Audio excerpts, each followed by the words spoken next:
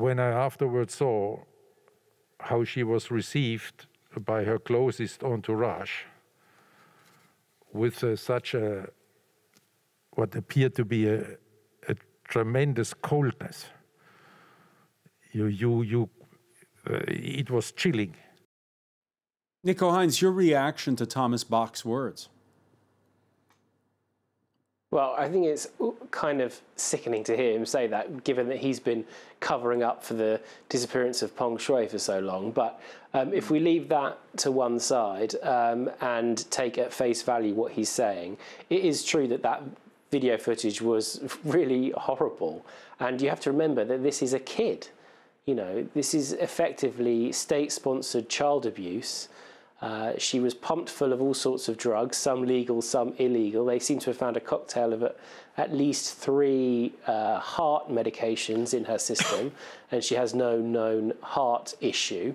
God knows what other kind of drugs are in there that were well enough masked not to have been picked up in the testing.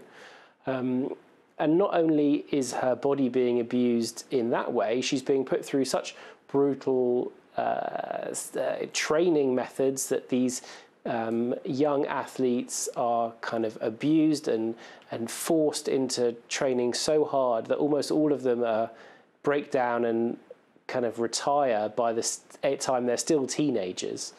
It's really quite awful, and I think should figure skating be banned? I certainly think children shouldn't be being put through these paces. So if figure skating can't be done by grown-ups, then yes, it should be banned. I don't know why 20-year-olds can't have a go at figure skating. So perhaps we could do that. But if you look at what Peskov said today, you know, Putin's #1 spokesman in the Kremlin, it was put to him what Bach had said, and he said everybody knows that harshness is the only way to train to be the best athletes, and unfortunately, it's going to be difficult to get around that.